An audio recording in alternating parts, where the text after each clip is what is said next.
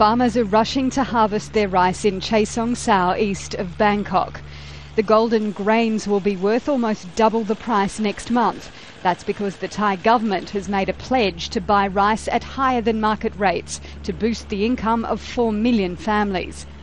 The extra cash is needed more than ever in areas of Thailand inundated by floodwaters for the past month. This is good thinking on the part of the government. It will help many farmers and we can increase our income. Thailand's rice accounts for 30% of international trade, but it's heavily infused with homegrown politics. The government of Yingluck Shinawatra is trying to appeal to its rural supporters, but its policy threatens to drive up the cost of rice around the world. Exporters say other countries will use the opportunity to increase their rice prices, and consumers will have to pay more for the staple that feeds half the world's population.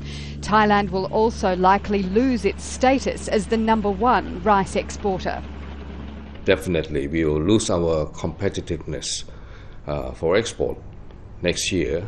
And probably, our competitors like Vietnam or even the newcomers like Cambodia, Myanmar will benefit from that.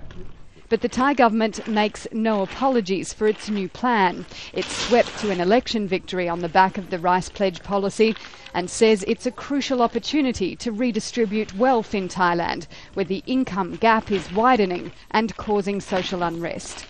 Why all the rich get richer? And why at all the poorer get poorer?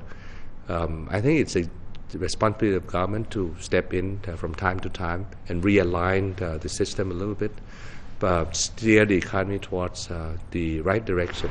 Thailand's first rice subsidy scheme under former Prime Minister Thaksin Shinawatra in 2004 was plagued with corruption.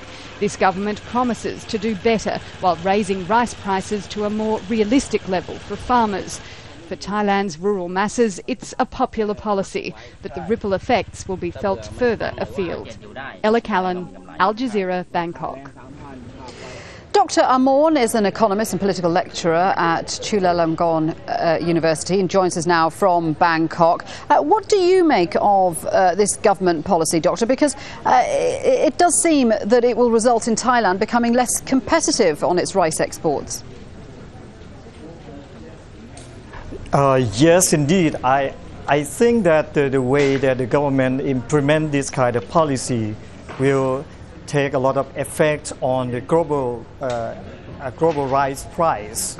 For example, as Thailand is the biggest exporter, I think after a while, after the policy is fully implemented, I think that other people will eyes on Thailand as the really high price country, so they might look into another country to buy rice for their supplies.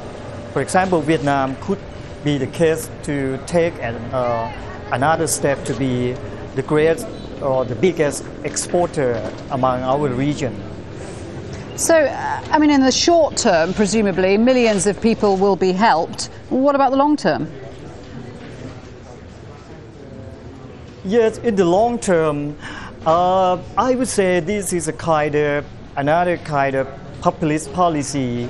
The government have to fulfill its promises, because you possibly realize that on the 3rd of July this year, the government has landslide the election, the general election, and they promises a lot of things to the public, particularly the farmer. They just wait and see what the government would do for them. And this is the thing that they cannot inevitably to do. So it might take effect and it will cause a lot of something. Of course, the farmer or Thai farmer will get a lot of benefit for this, but for the short term. But in the long term, we are aware that the government might run out of money, because we don't know where the money can get from their budget to supply for this scheme or this policy. Interesting question. Thank you very much indeed for joining us, Dr. Amorn, speaking to us in Bangkok there. Thank you.